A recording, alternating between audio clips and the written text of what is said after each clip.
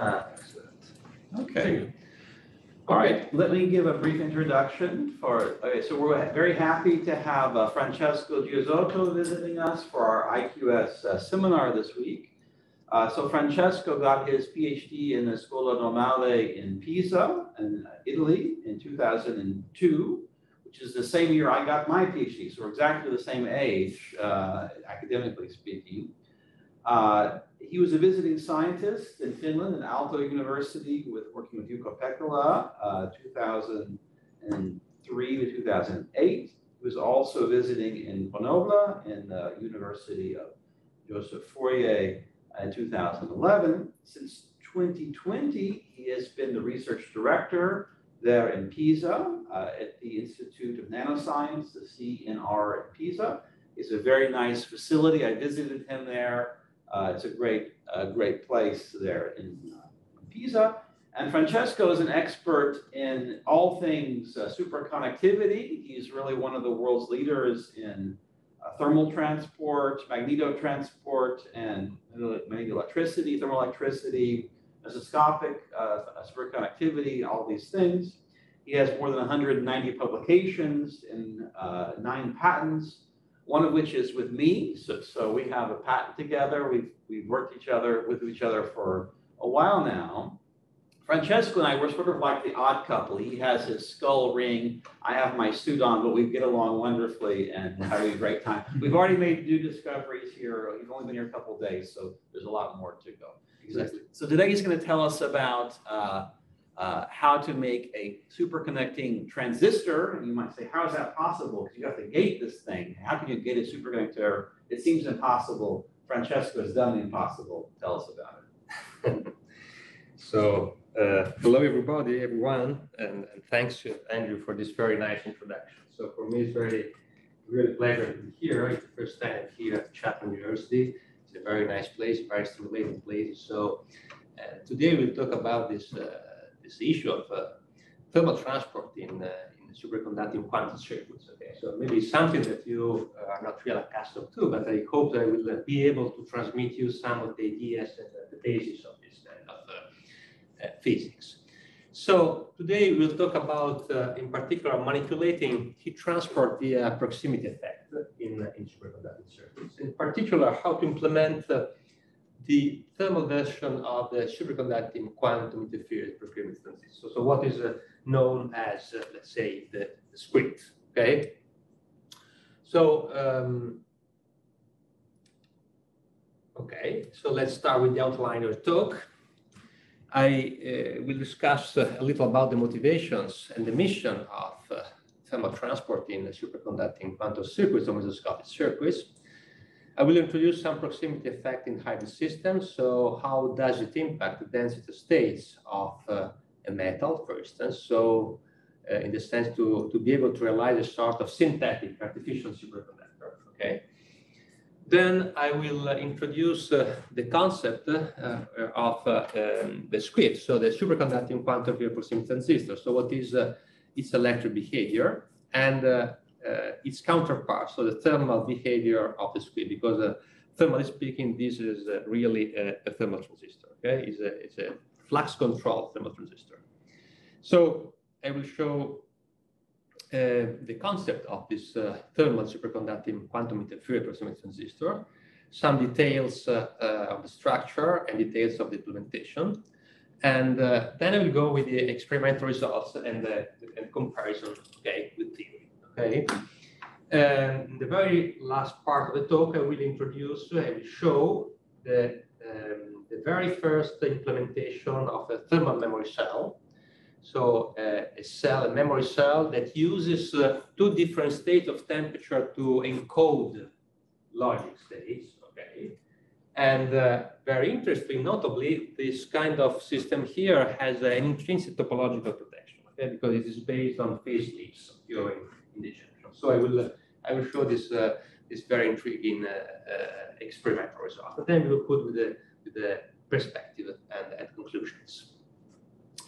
So let's start with the motivation of the mission. So what is the idea of this coherent caloritronics? So to put coherence basically in heat transport. okay? So this is the idea is to set the experimental ground for a young, let's say, branch of science. So the coherent caloritronic, which is the complementary of the coherent electrons, okay? So the main goal is the phase manipulation and mastering of heat transfer in a fully solid state environment, okay? And so to provide novel ways to realize thermal devices. So from heat transistors, splitter, diodes, refrigerators, and exotic quantum circuits that take advantage of this above mentioned, let's say, building block to enhance their functionalities in the system. Last but not least, to address and understand some fundamental energy and heat-related properties in mesoscopic physics at the nanoscale. Okay, so coherent dynamics, heat interference, time-dependent effect, the concepts of quantum thermodynamics, the problem of the coherence, noise, and so forth.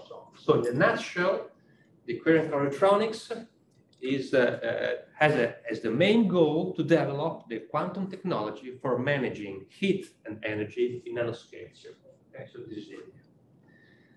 Okay, so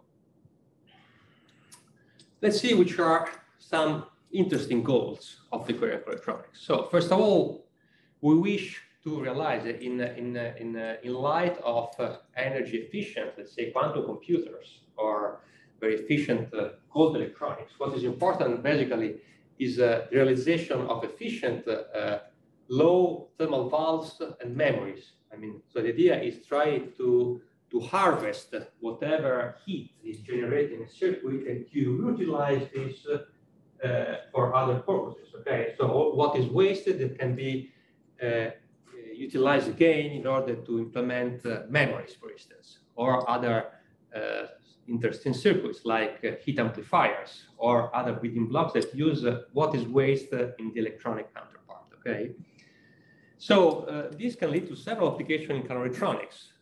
Thermal devices, for instance, thermal devices sensing, quantum sensing, so detectors for radiation, all these are thermal devices, thermal electricity, and quantum technology in general.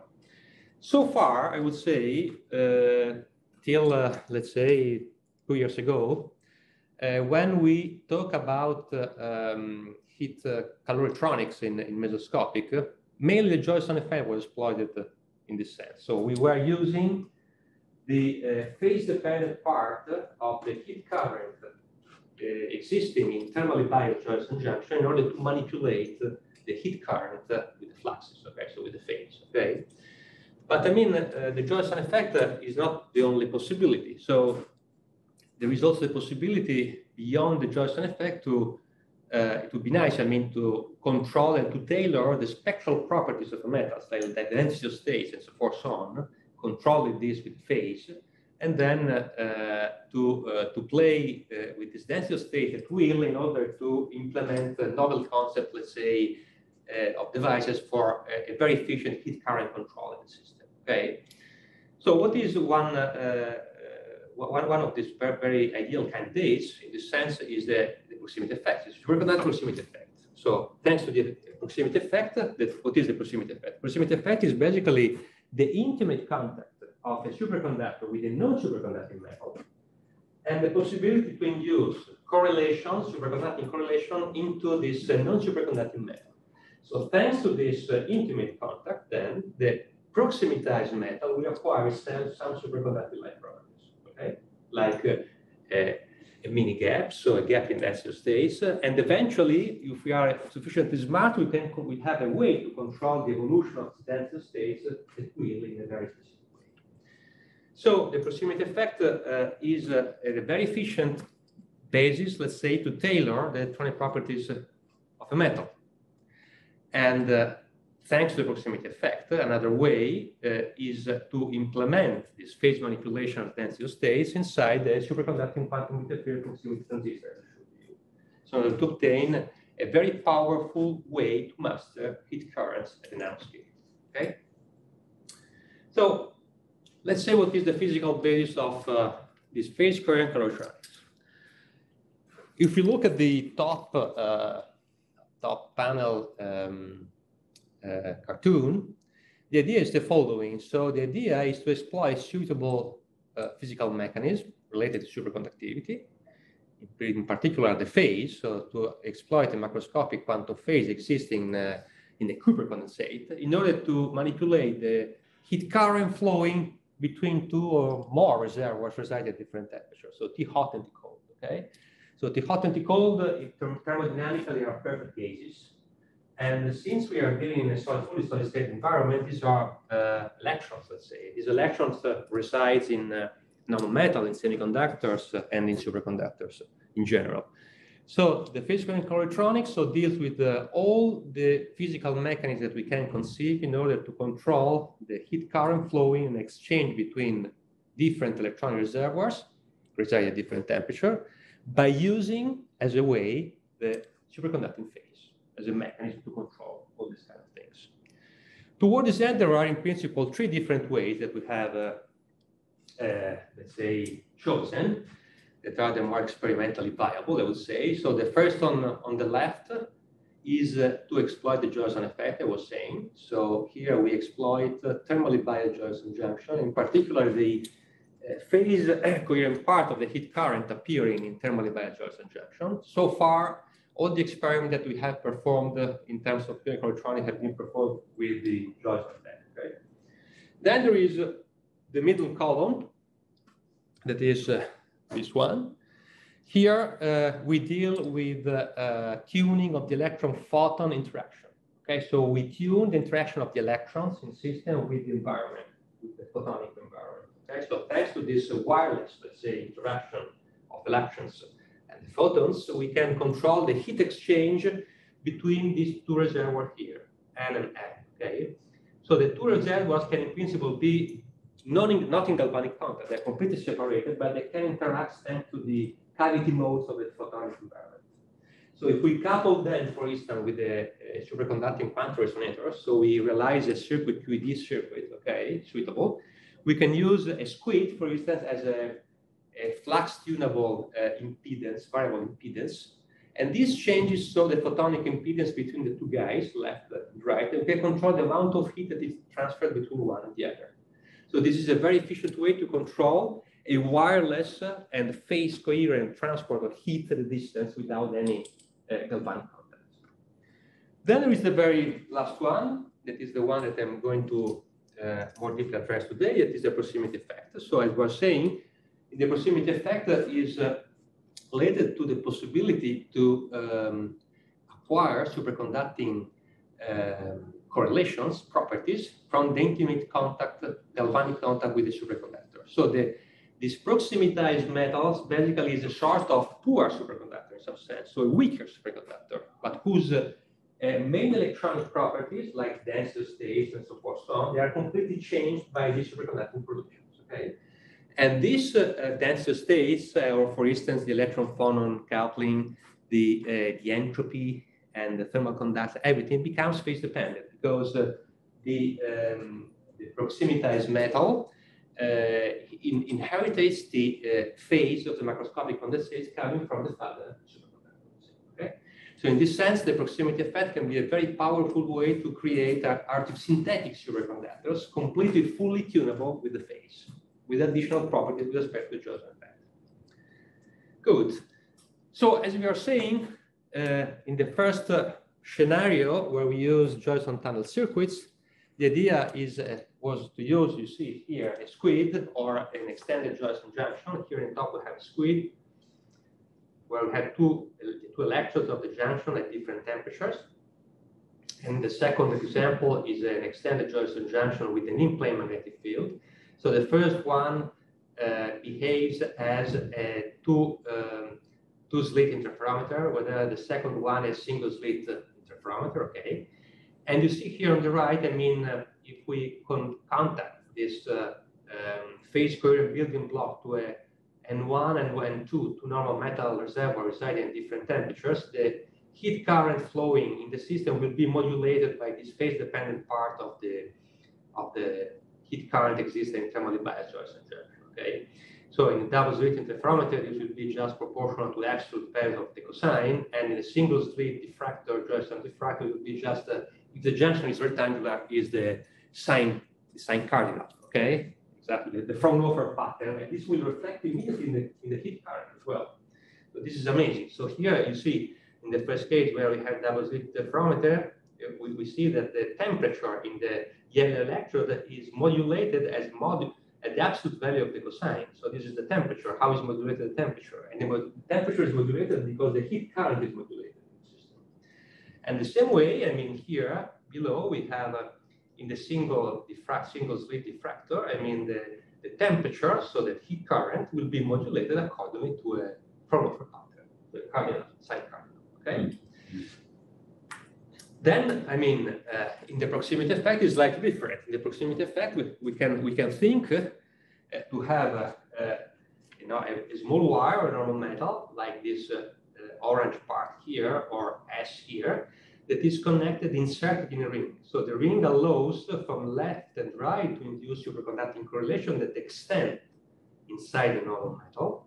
And thanks to the loop shape, we can impose externally with the flux a well-precise phase bias across the wire. And this will control completely the spectral density of this proximitized metal. So thanks to the flux, we can completely control the density states of the metal, so the electrical conductance, the thermal conductance, the entropy, the specific heat, electron phonon coupling, whatever you want. Francesco, let me ask you, to make this behave this way, I guess your metal has to be smaller than the coherence length of the superconductor. Well, not necessarily, because it can be of. I mean, if it is comparable or smaller, the effect is very large. If its length, let's say, is a few coherence length, of course, the effect is weaker, but it's still present because it is a very long range. So what's the physical, when you make these things, how big, what's the physical dimension of the normal metal? The more normal metal, typically the length is of the order of a sizable fraction of a micron, so a few hundreds of nanometers. So it's a very tiny. Then I will show you the structures.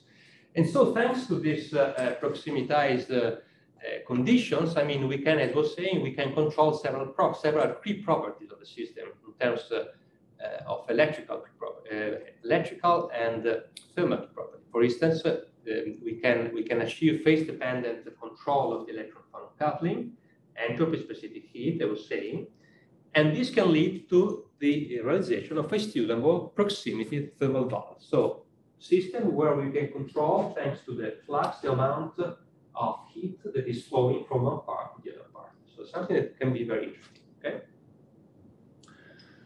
Okay. So.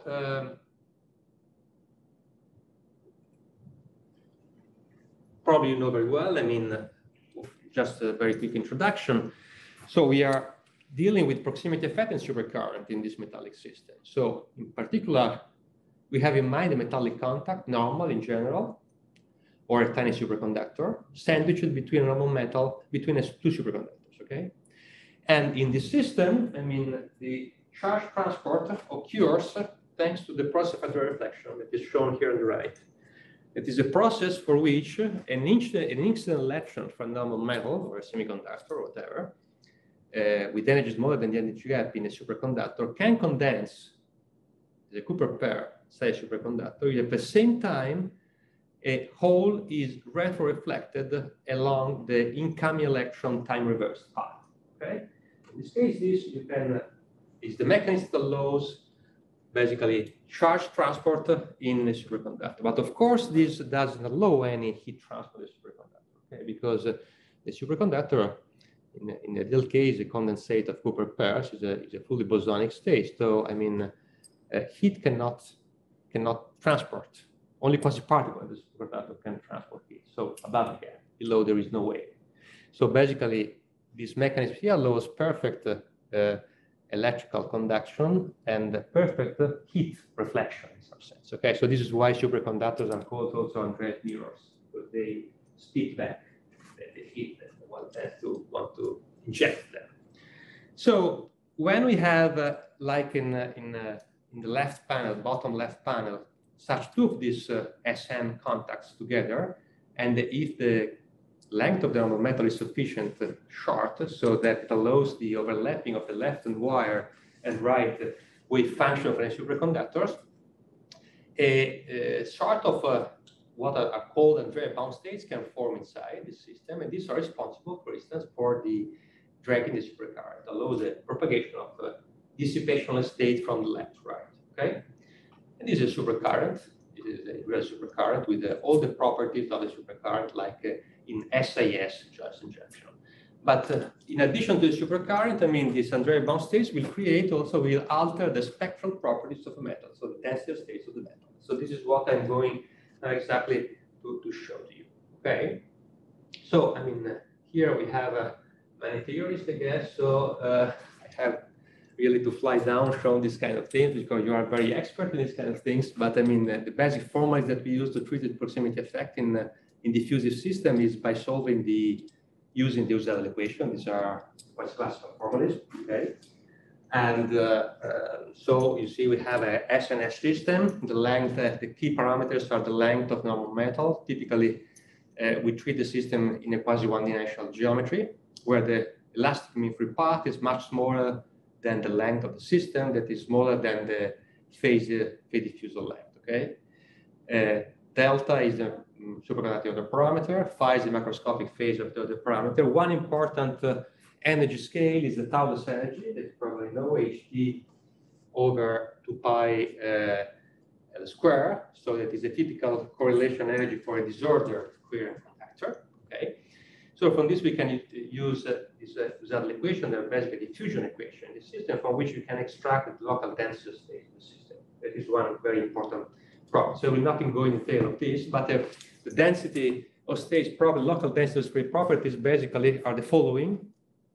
So that density of states is an even function of the energy and possesses a mini gap for a specific range of energies. Okay, so forbidden energy for plus particles. Okay, so it resembles a sort of artificial superconductor, thanks to this correlation induced from the external superconductors.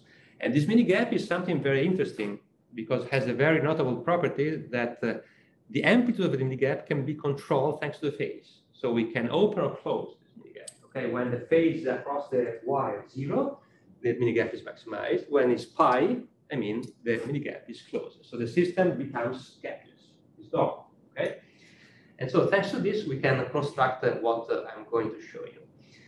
So first of all, let's see what to expect in this proximity effect. Here on the left, we have the length and position dependence of the density of states versus the energy. And we see then, for instance, in the top panel, we change the length of the junction. So we go from when the junction is very short, L much smaller than Xi, we have like a BCS-like behavior. That is the continuous line.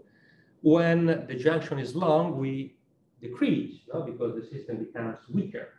So we decrease the density of state, so we have a small mini gap.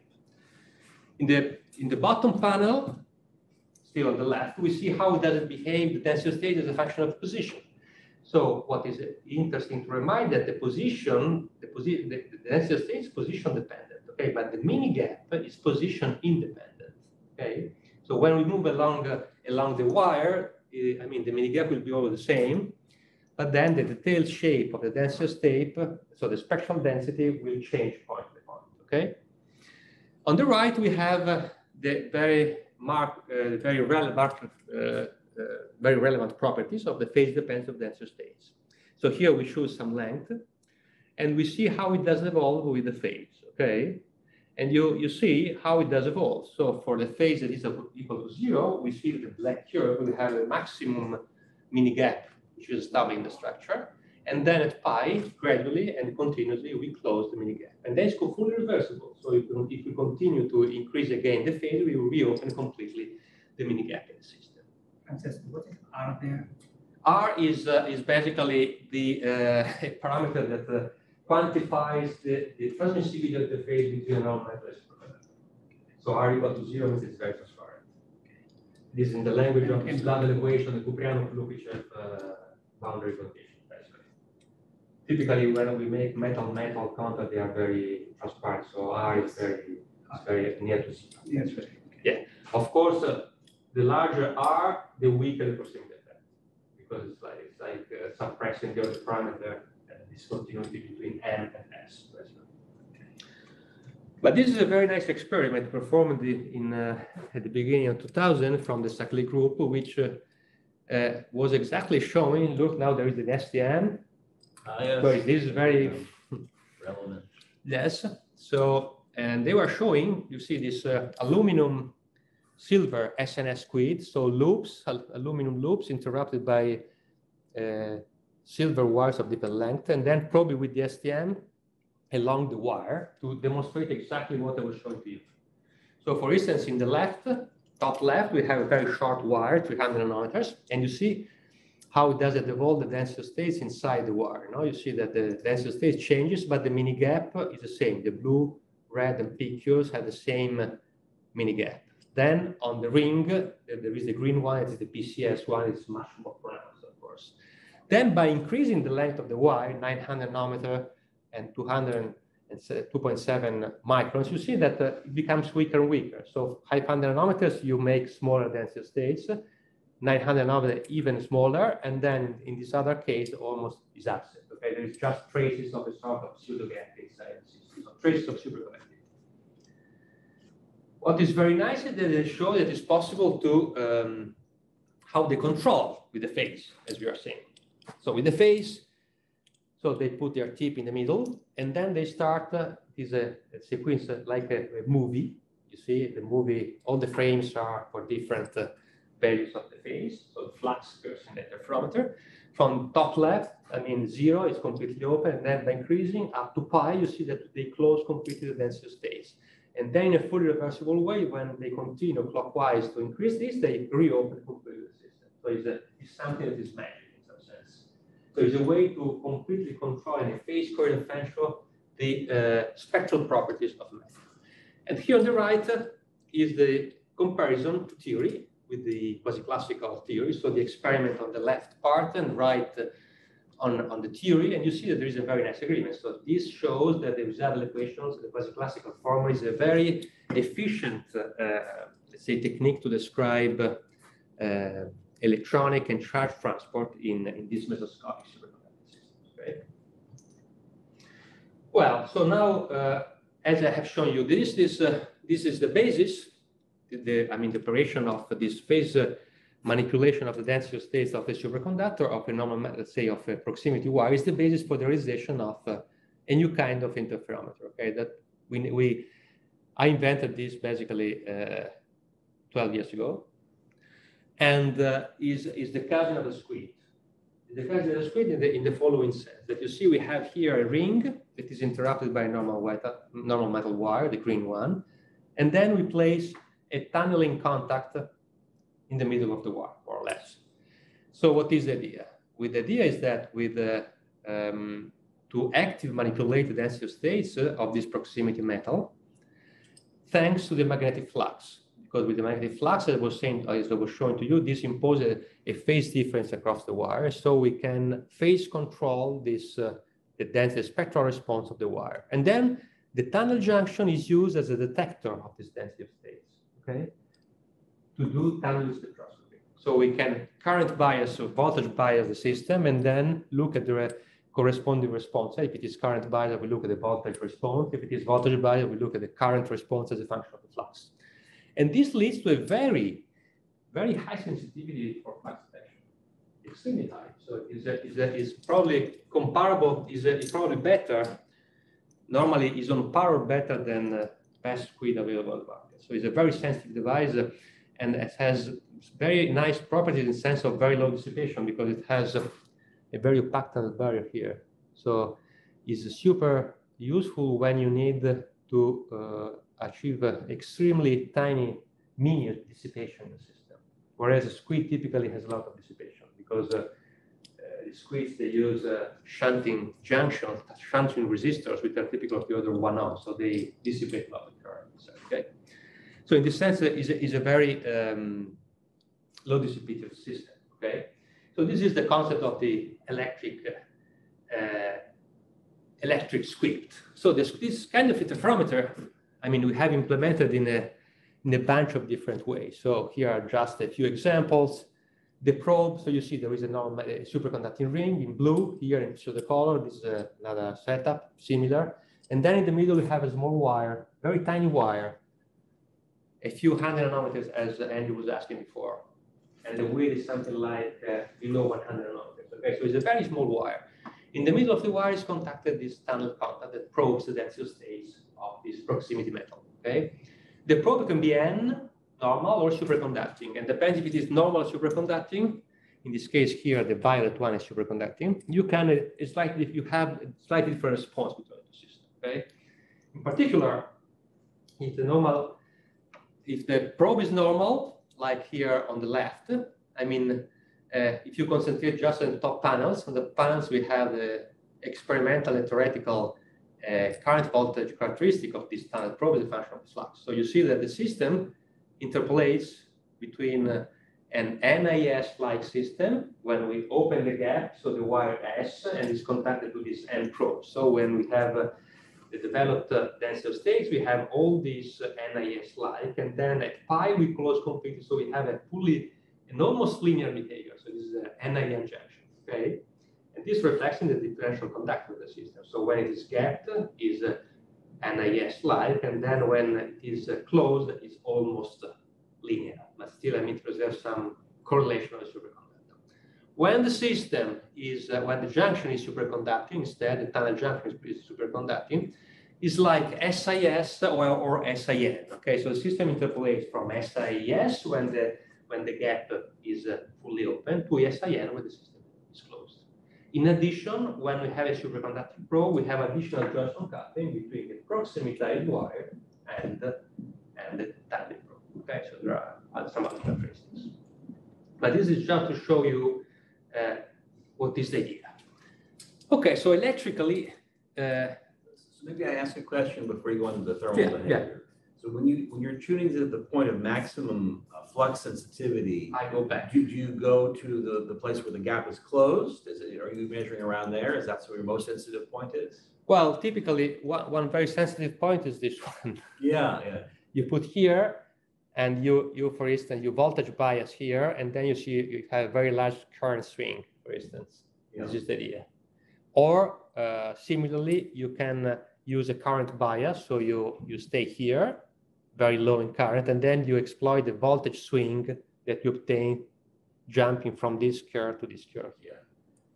So this is why, I mean, this can be extremely sensitive to the system. And so this is if you have your S, your junction is superconducting. This is when it's superconductor.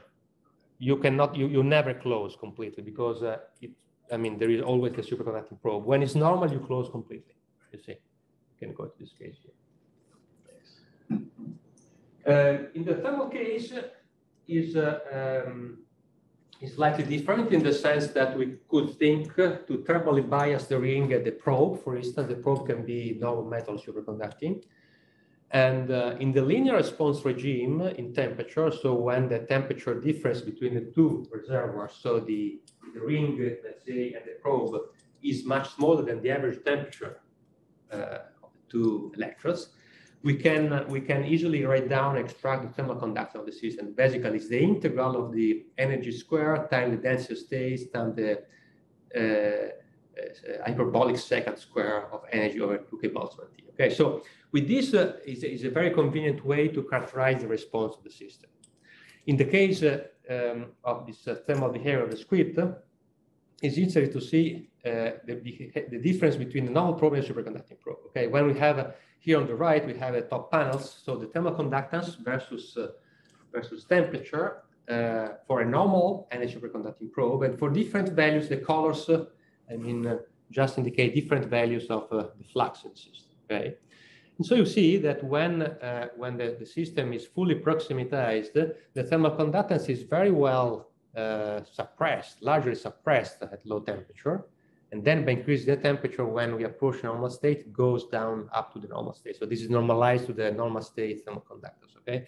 So there is a huge suppression of the thermal conductors, okay? And this suppression, of course, changes and can be controlled thanks to the flux. Because with the flux, we control the thermal conductance. And so, I mean, we control the density of state, we control the thermal conductance. So it's a very effective way to control the amount of heat that this guy is able to transfer, okay? When the probe is superconducting, the system acts even more as a flux suppression, of course, because there is additional superconductor. So we start already from a general very low suppression when the system is gapped, because there is a SIS, and then we suppress even more. But we can never reach, let's say, the full open channel like in a normal case. So for many, let's say, thermal problems, is preferable to have a normal metal electrode, because in a normal metal electrode, we can fully achieve the two states of high transmission heat, low transmission heat, okay?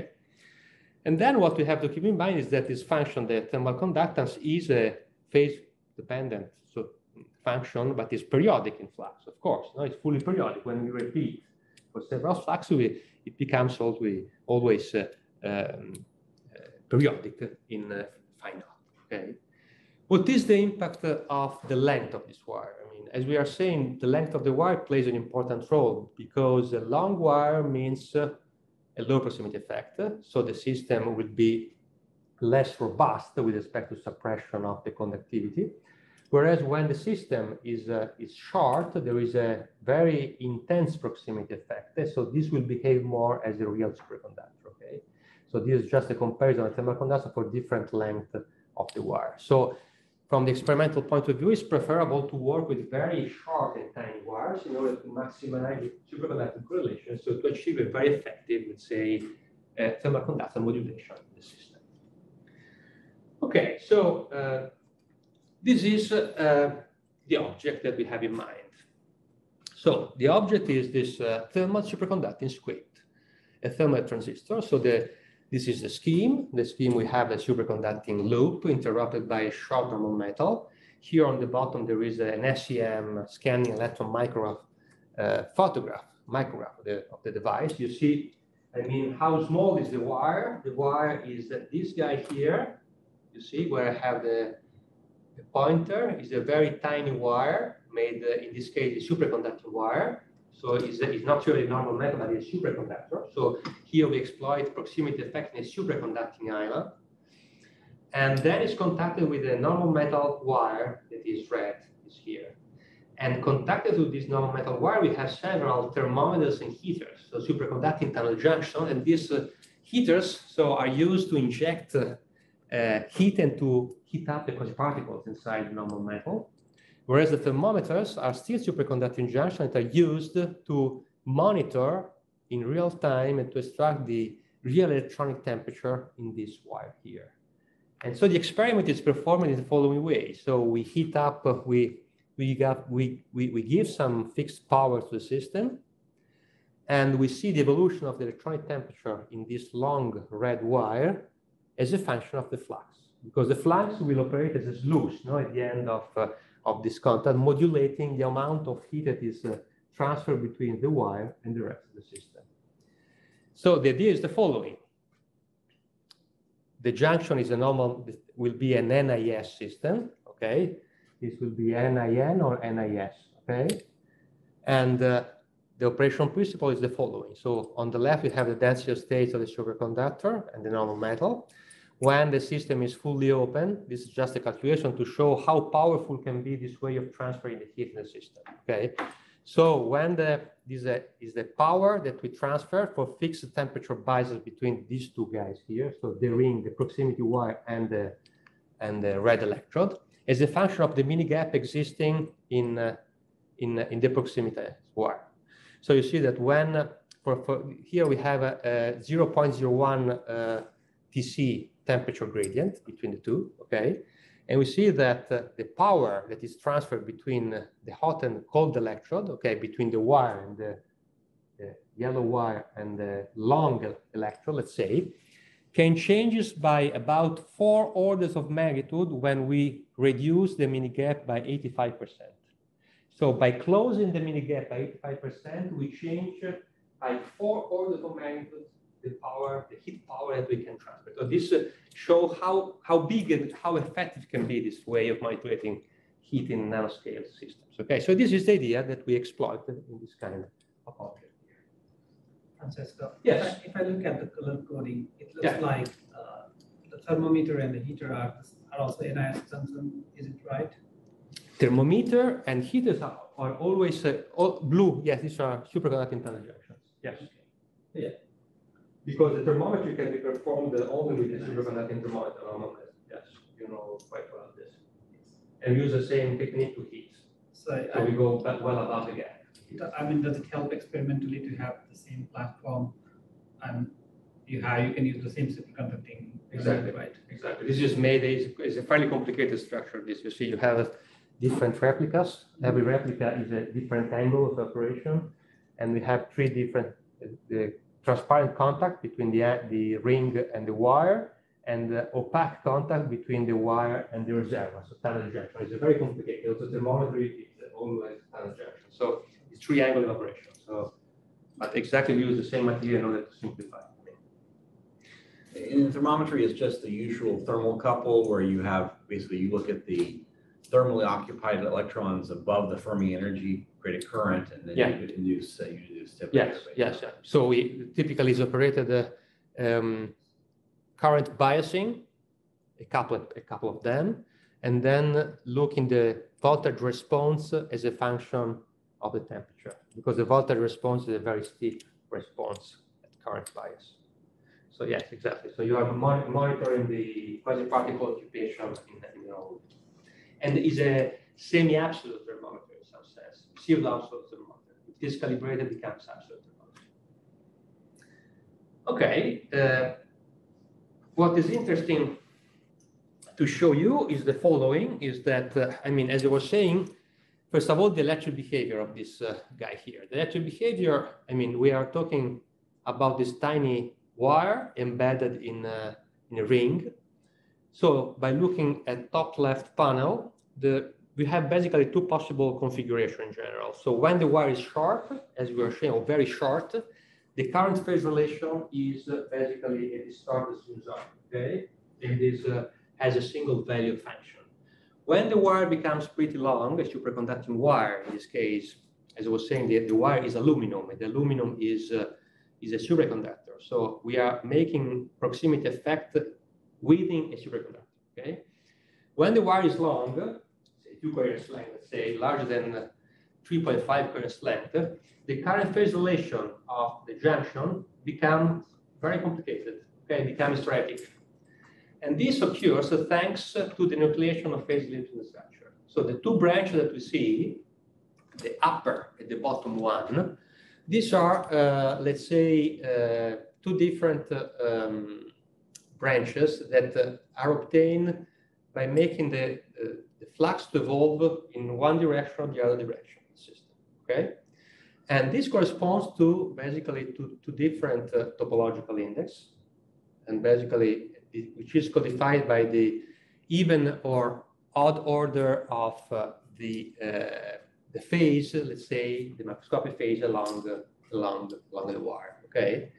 And these two states, the even and odd, they correspond to minima in the Johansson landscape, potential landscape, where this metastable solution inside here basically to a saddle point, okay? So basically what happens is when in the current phase relation of this Johansson junction, you have, you go here, then you jump, and when you go back, you do this, okay? So these two states here are completely topologically separated because they are separated by the phase lead barrier existing in the system that prevents jumping from one part to the other. In the system is a very large phase barrier, so the order of 0.1 electron volts is huge. So this says that these two states here are topologically protected in some sense, thanks to this even-odd parity of phase leap occurring in nanowires. So why in the first case, for a short wire, if we impose the voltage, we can measure a continuous current in the system by closing the mini gap, we increase the current, and then again. In the other case, this reflects exactly the behavior here. So the current will show jumps because exactly the phase will jump in the same way. So we'll have this sort of butterfly, okay?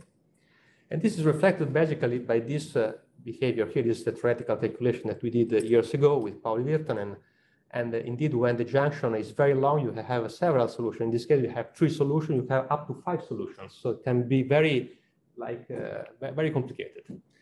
So we are now in this situation here. So in the situation where the system shows some hysteresis, indeed, by looking at this is the current in the system versus flux for fixed voltage, we see that in the forward or backward direction of the flux, we obtain this very nice jump. So this just reflects how the density of states and the current phase relation reacts basically to the flux. So, and at the same time, the system here means that electrically we can modulate from here to here, basically modulate the density of states in the system. And in the current voltage characteristics, this one shows exactly that you can modulate by almost 50% thanks to the phase, the spectral density of the system. So this basically is saying that is a good candidate to perform nice thermal measurement, okay? So how do we set up our... Maybe before you go on, so this means you must have a region of negative differential resistance. So there's some instability in the system. So there is instability. What's the physical origin of the instability? Phase slips. The occurrence of phase slips in the junction. So the phase slip makes the junction, the phase to slip of 2 pi, and this gives to this metastable state. Only this. And the phase slip is a quite complicated, effect, you know, in mesoscopic physics. So, and it occurs when you have a quasi 1D superconductors, which are pretty long.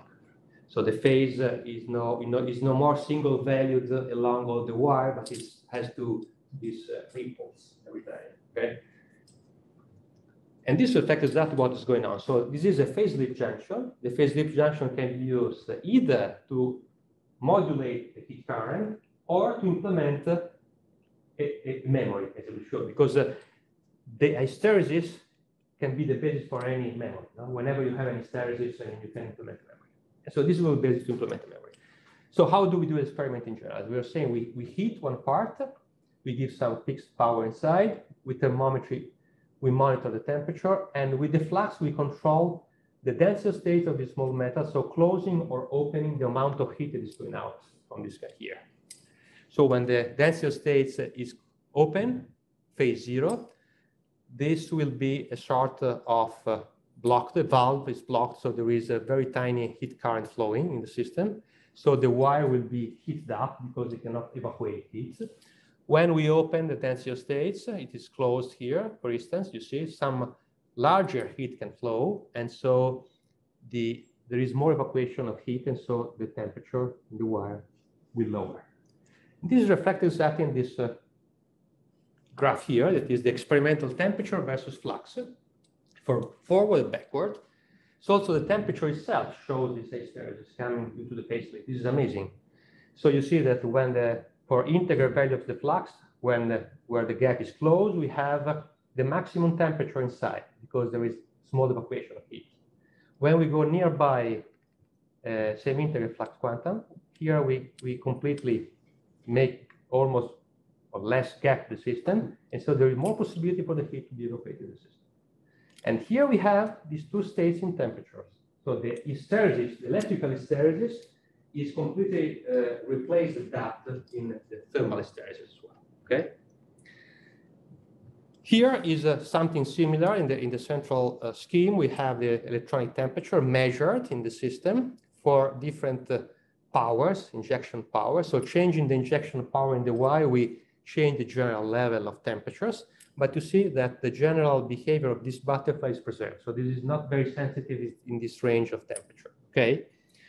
But what is interesting is that the maximum modulation in temperature that we get, this is delta T, the maximum, the swing in temperature versus power, can be very large. It can be, we obtain something like 600 milli-K. This is it seems small, but it's around 1/7% of the temperature of operation because we are working, you see, at 800 millikelvin, so very large average temperature. So it's boiling a lot system, okay? And if we compare this 16 milli-K with the older hydraulic interferometry that we use to do some heat experiments, I mean, it is almost 2 orders of magnitude larger, this temperature modulation. And is on par with what we obtain with the Johnson effect. So how does it compare with the proximity effect? In the older experiment by Transistor at the beginning of 2000 or the end of the 90s, I mean, he obtained something like 0.5 milli-K temperature modulation versus 16, 20 millikelvin. What is the impact of the bath temperature on the system?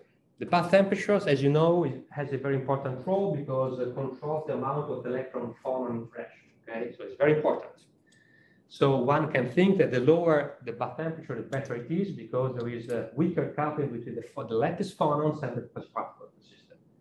Increasing the temperature makes stronger this interaction, and so the electrons, the phase particle, will be more linked to the phonon. So with more difficulty, they will swing temperature. And this is exactly what is going on here. So here we have, we test 3 different bath temperatures. We measure the temperature in the system as a function of the flux for fixed power in the system. So you see at lower temperature, we have a very pronounced swing. By increasing the temperature, of course, we increase the average level in temperature, but we reduce both the swing and as well the width of these hysteresis. Because increasing the temperature, what is producing? Reduces the mini gap inside the wire. So elongates its critical, let's say, the coherence length. So the junction will be pushed towards the shorter regime where the skewness is reduced, and much less, let's say, instability in this hysteresis. Okay? So by increasing the temperature, the bath temperature, we just reduce the swing as expected. In the same way, we reduce the width of our hysteresis. This is the evolution of the power as a function, the temperature as a function of power. And we see what is interesting here on the right, in particular, that how does evolve the swing in temperature. So up to 1 K, we can obtain a swing of 2 millikelvin. So it's pretty large, what we're saying. The system is very robust. It can work from a few tenths of milli-K of 1 Kelvin. So 2 orders of magnitude of variation in bath temperature. So just to say how robust it is kind of system here. Okay. Okay, so now at the very last slides, I want to show you the implementation, how to use this object here as a temperature modulator to implement a thermal memory. So as we are saying, whenever we have an hysteresis or a sort of hysteresis, it can be useful to implement a memory, not 2 states. At least the classical memory, not the quantum memory, classical memory. So, I mean, if we look at this scheme here, the memory cell operation is just what we got experimentally for the temperature. Now we have our temperature that has an hysteresis. So we can choose, I mean, if we fix some reading flux in the middle, the orange one, we have 2 states, 1 and 0, that corresponds to the 2 different states that we can access in forward and backward direction. And the 2 states 0, 1, as we are saying, are characterized by a different topological index, okay? And because this is, let's say, is discriminated by the parity of the winding number of the phase along the wire. These are completely topologically protected. This is the point that is very interesting, because it's 2 states, so you cannot go from one to the other unless you overcome or you tunnel through the phase-width barrier. It is enormous. It's 0.1 electron volt, 100 milli-electron volts. So it's huge. Later, I will give you some numbers that tells you what is the, let's say, the probability of tunneling this part, okay? So basically, you understand already what I'm saying, that if we state in 1, for instance, we can give an impulse in the magnetic field, so that we go here, we go 0. And if we are 0, we go an impulse in flux, and we go 1. So this is the writing and the erasing operation of the system, okay? And this is what we use to do this. And this is shown here in the central panel. So in the top panel, we have the response of the temperature, the 2 states, 0, 1, corresponding to this and this. And then below is the trace that we use for the magnetic flux to change the state. So we give an impulse, we go here, a negative impulse, and we go there, a positive impulse, and then we move, we write and we erase our memory. And the difference between these 2 guys here is basically very small. I will show you later. It's of the order of a few milli-K. So we are able to read a few milli-K difference in 2 states of the memory, okay? Then a memory has to be, has to show stability against path fluctuations. So what we did show that it's robust, to add some noise on top of this state. Okay, so here we add the noise that is a significant fraction of the readout flux. And you see, so we give we put some noise on the flux, and we see that the two states are still very well separated. So this shows a very nice stability against flux fluctuations. Then the very nice properties of a metal would be the non-volatility. So what does it mean, non-volatility? Non-volatility means that when you depower the system keeps the memory, and when you repower the system, you can reach the same state. And this is non-volatility. So in this case, what we do is that we depower the heating in the system, and then we heat again, and we just go to read again the state. So here is just a cycle that we do to our heaters in the island. And below is the cycle that we go to the flux to make a readout in one state 1 on the state 0. Okay, and you see when the red one is on means that we are heating the system. When it's off, we disconnect the heating. And so this is nice because and this is the response of the system, and here is enlarged. So this means that we can, whenever we want to read the state is blocked by fluxoid quantization and is protected the state. So it can remain for years there. Okay, we just heat up the system, we read the system. It's here, 0. Then we disconnect heating, and we don't read anything because then we energize in another step, and we read. Then we give some flux, and we change the state. We go in 1, and so forth, so on. It's just to look. This is made in 60 seconds, several measurements, and the state is perfect here and here. Okay. And the difference between these two, delta T, is formally K.